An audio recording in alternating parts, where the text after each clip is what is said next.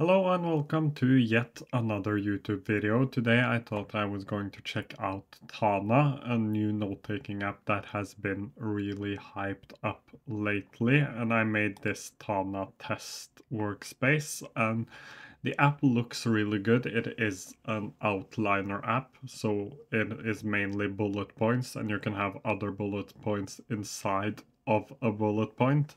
Overall, the app looks really good. I have tested the mobile capture app as well, and it is really good. So everything you capture on your phone will get into this inbox and you can move it from there. I love having an inbox feature for the mobile apps. It's just something I like a lot.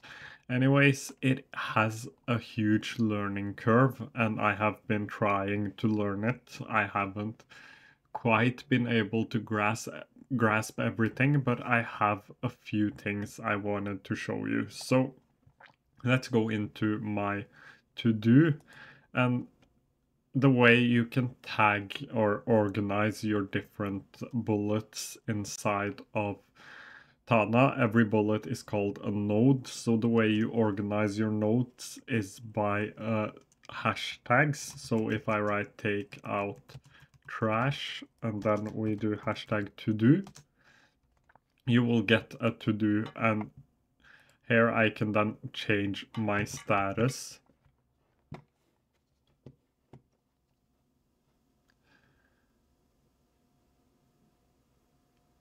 You will get a to do, and here I can easily just change it to do, doing, or done. So I can easily just change it up, and I can also change the due date. But where Tana really shines is through its live searches. So you can make live search where you can filter out the view as well as see it in different ways. So this is cards, we can see it in a table, in a list, or even in a calendar, which is new. The calendar function is something I've wanted them to implement, so I'm glad they finally did, and it's been out for a month or two if I'm not mistaken. But let's just look at them as cards, and I can group them by status. I can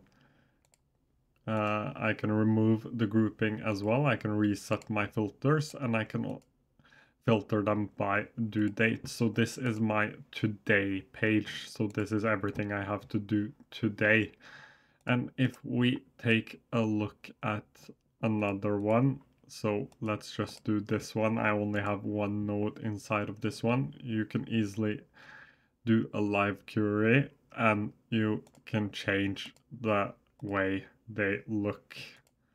So overall, this app looks really cool, but it has a huge learning curve. Then I get both of my list here, and you can easily just look into them. So it is basically a node inside of a node, or a bullet inside of a bullet. If we, for example, use a book, I can't come up with a book. Let's just say Harry Potter. It was the first book I came up with, and we can press inside of here. A good book. You can also give this hashtag book like this, and then we can configure this tag or super tag, and we can configure this to add in different things. For example, a rating. We can do a rating by pressing number, calling it rating, and we can have it 1 to 6. So that's how you make these super tags. Then you can go and make another sort of live search. So we call this books, and we go into here and we press back, is it backslash?